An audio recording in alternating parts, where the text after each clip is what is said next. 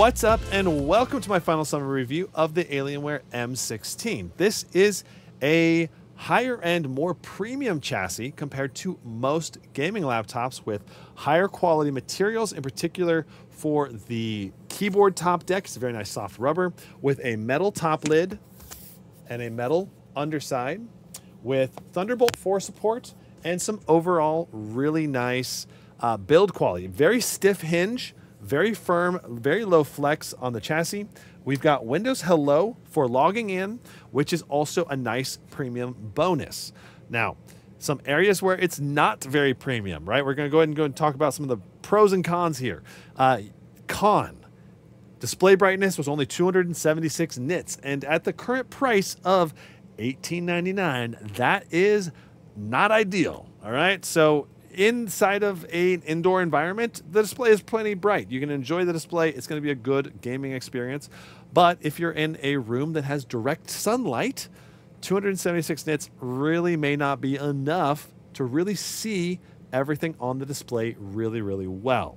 Now, big shout out and thank you to Best Buy for sending over the LG Ultragear and the Alienware M16 R2 for me to test. And I also want to make it clear that I am able to be completely honest with you about all of the pros and cons of the product. That is literally written into my sponsorship contract, and I don't take sponsorships where I can't be honest about the products.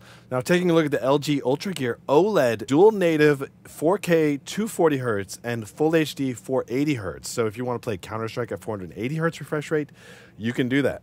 And it's OLED, so it's super fast response rate with G-Sync capabilities and AMD FreeSync. Now, I've been using the LG Ultragear 32-inch monitor for about a month now, and it is fantastic. Really phenomenal details, extremely responsive, and I've had zero issues with the monitor itself. Plus, I mean, it's gorgeous. It's got a great color gamut. So you got a lot of settings in here. You got some color modes with different game modes. You've got a dual mode where you go for 1080p, or 4K. You can set it to go to 24-inch, 27-inch, or full size as well.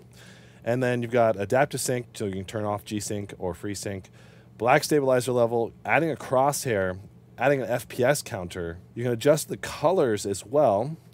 So you've got brightness, peak brightness, contrast, sharpness, gamma, and color temps. Oh my God, the volume has only been set to 30% this whole time. This is going to be a really loud monitor now. OLED screensaver. If there's no change to the screen for a set period of time, it'll turn off. Brightness-wise, we got 304 nits approximately at the highest test with 304,000 to 1 contrast ratio. This is a bright enough display for indoor use when not in direct sunlight. Like if you're in a room with super bright windows, you might want a brighter monitor, but if you're going to be in an office type environment, this monitor is plenty bright and usable as it is, and the contrast ratio makes everything super poppy. Overall, this monitor has been superb, and if you're in the market for a 4K dual native that can also go 480Hz 1080p, then this is certainly one that you should take a look at. Now, without further ado, let's get back to the full review for the Alienware M16 R2. Power adapter is 240 watts. It has an LED indicator light as well when this thing has power, so the cable is not very long, sadly, for the power adapter. It's only about probably 8 feet total length, which I feel like it really should be longer. 240 watts should be plenty enough for the RTX 4070 and the Core Ultra 7 in this. We really didn't see a combined power draw of more than about 170 or so watts for the total system. Removing the bottom was not that hard. It was pretty easy. We were able to take off 6 screws with 2 pop-up screws. Both of the front screws are pop-up screws, so keep that in mind. And then once you pop it up, you need to slide it off the back rear area, and it comes apart pretty easily. You have accessible to both of the SODIMM slots as well as 2 M.2 PCIe Gen 4 SSDs, which is plenty for upgrading a 90 watt-hour battery with 2 speakers that sound pretty good as long as you're not doing mids, highs, and lows all at the same time. Now, volume-wise, they do get pretty loud at around 87 decibels. And overall, I would give them around like an 8 or so, maybe 7.9 or so, maybe for the speaker system. They're really nothing special. They're not bad, but they're not great either, all right? So definitely something to keep in mind if you're wanting a more premium sounding speaker system in a laptop, that this one's probably not the one for you. Ports on this, we have two USB-A's along the right side, and then a micro SD card slot as well. And then on the back, we have our Thunderbolt 4, a USB-C, an HDMI 2.1, and our power adapter port. And then along the left side, we have our Ethernet port with a expandable little bottom piece. It means you're gonna have to lift the laptop up to unplug and unplug that cable, which is not great. Headset combo port right here. Overall, the port selection is good, not great. I would love to see another USB-A or USB-C on here, bringing the total up to 5 total USB ports. That'd be better. And I would love to see a full-size SD card slot as well. Webcam quality was good, really good color replication in particular, with good like skin tone replication and some decent detail, but the resolution on the webcam I feel like could be a lot higher, and especially given that I have really good lighting in here, it could have been a lot better. The detail definitely felt like it was lacking. Like color replication was like a 9, but like the detail was only like a 6 or a 7. So I didn't have to remove an antivirus, which was great. I love that. And there was just standard Windows bloatware with like Spotify and LinkedIn and stuff. Laptop control software, I feel like Alienware Command Center has matured at least a little bit. No major issues with Command Center this time. I was able to load in.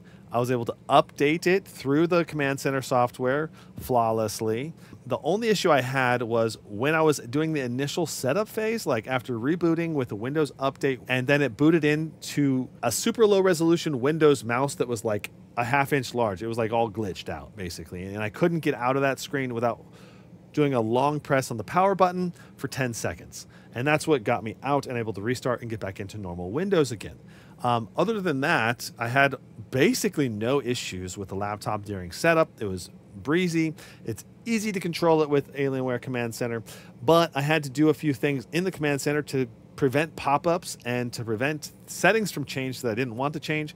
So I had to disable Windows Dynamic Lighting, which made everything blue. Then I had to disable the per game RGB lighting because I wanted it to have the rainbow keyboard on here all the time. So I had to do that, as well as I had to update this from being blue to being like a spectrum color changing on the trackpad to make it look as cool as it is right now. But I think the look on this laptop is really cool. This laptop definitely feels more premium than most laptops that come with an RTX 4070. And that goes from the hinge to the build quality, to the keyboard quality, to the backlighting, to the per key RGB, to the Windows Hello. All of that, I think, is above average and helps this laptop reach into the more premium category, at least with those key features. Keyboard itself has a lot of functionality. There's no number pad, but there's a lot of good functionality on these top rows, as well as on the right side with the volume, mic mute. Overall, the keyboard is solid, all right? Touchpad, I believe it's plastic. As far as I can tell, it's plastic. And the other thing is, it's not as big as it could be. I feel like it could be a ½ inch bigger, at least. It's going down and up, so maybe a whole inch larger would seem possible to me if the design team was trying to maximize the trackpad size a little bit better. That said, the trackpad feels firm, it clicks well, and it wasn't an issue at all to use it. It was just fine. 8 to 64 RAM speed test was not super fast. It was in the 60 to 80K range, and the latency was also not great at 131 nanoseconds. It was just pretty much your average RAM. Nothing really premium about the RAM speed or the RAM quality. The SSD is plenty fast with no issues there. Cinebench R24 was, I think, 970 for a multi-core score, which is good, but not amazing. I mean, it's pretty average for a Core Ultra 7 as far as I can tell. We were pulling over like 110 watts initially, and that was pushing our temps up to 100 degrees Celsius on the CPU only, but that was only for a short period. Then it dropped down to 80 watts, and then the CPU was averaging more like 80, 85 degrees when it was at 80 watts, which is good for long-term use. So overall, I think the CPU performance is good, not great. It's good enough for a Core Ultra 7 if that's what you want, but this really isn't a CPU-focused laptop. If you want something with an i9 13900 or 14900 with 24 cores, 32 threads, or 16 cores, 32 threads, like in the Ryzen high core chips, the Dragon Range ones. Those are going to give you a lot more CPU performance. This is the CPU in this is just going to give you good gaming performance and good all-around Windows performance, but it's not going to be anything special for multi-core rendering or running tons and tons of different apps at the same time. Fan noise testing. At max fans, this thing was 65 decibels, which is super loud. That is very loud, especially for a 16-inch laptop. 54, 55 decibels in performance mode, and there really wasn't too much of a difference in performance. So in general, I'd probably recommend performance mode for most things. And then if you want to have a quieter system, the quiet mode does work well to reduce the temperature while still giving you good performance. It was about 95 watts to the GPU, while still only producing about, I think, 47, 48 decibels. So it was a nice blend of performance and sound, but it didn't really get super quiet in any of those modes. So if you're looking for a super quiet, like whisper quiet, like you're going to play a game in a library, this laptop's really not for you. But if you were looking for good enough performance with moderate sound, then the quiet mode works quite well for that.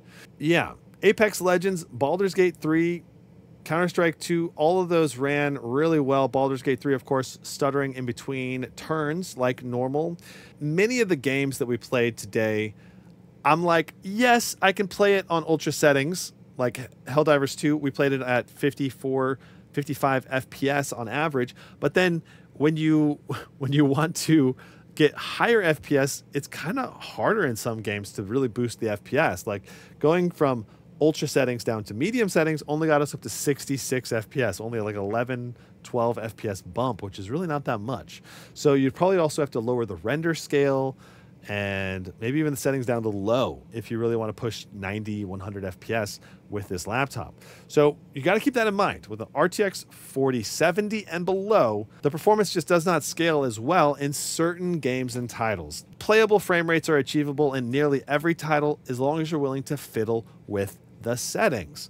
Now, Cyberpunk 2077, Illuvium, Hogwarts, all three of those struggled with 1% lows and with significant stuttering when everything was set to ultra because it only has 8 gigs of VRAM at QHD resolution. So you're definitely want to be willing to tweak the textures down to low and maybe turn off ray tracing to help reduce the VRAM utilization. You can also turn DLSS down from quality to balanced or balanced down to performance if you want to have increased performance, increased FPS without having to fiddle with as many settings. Those are nice global settings that you can change that really boost your performance overall in the game. Almost all the titles played pretty good on Ultra, but to get great FPS and great 1% low performance, you really got to be willing to fiddle with the settings.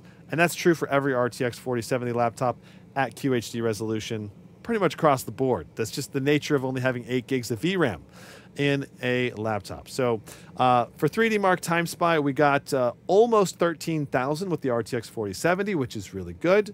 It's right near the peak of what an RTX 4070 can do. Some of them might test a little bit higher, but this wasn't really overclocked very much, only 50/100 on the overclock. So you could overclock this and get into the 13,400, probably 13,500 range with the maximum possible overclock. Great overall thermals. I mean, the majority of the games, we were in the 60 to 70 degrees on the CPU and the GPU, which was like A+. I mean, it makes sense because it doesn't really need to pull that much wattage for the GPU and the CPU. And we have some pretty good cooling in this thing with 2 large fans, 2 shared heat pipes, and a dedicated heat pipe for the CPU and GPU separately. So overall, I mean, this machine is a good machine, and Alienware Command Center has made a lot of improvements, but the Achilles heel for this machine, I think, that'll turn some people off is the low display brightness at 276 nits, the lower color gamut being only 100% sRGB and 80% of the P3 color gamut. And then if you're going to try to go for QHD gaming, you're going to need to have to fiddle with a lot of settings. You know, and if you don't want to have to fiddle with settings, you just need to get an RTX 4080 or higher, so you have more VRAM and you don't have to. You just run everything on Ultra, and it's just going to play 99% of the time perfectly. Now, regards to whether I can recommend this laptop at the full retail price, probably not at $1899. But when this thing goes on sale and you want the premium features that this offers, it's certainly one to consider. Like, I mean, I can see a lot of people picking this up and really loving this laptop and using it for a long time because the build quality seems good. Everything about the laptop is pretty solid all around, from thermals to usability to upgradability. So yeah, at the right price, I can definitely recommend the Alienware M16 R2. Thanks very much for watching, and we'll see you in the next one.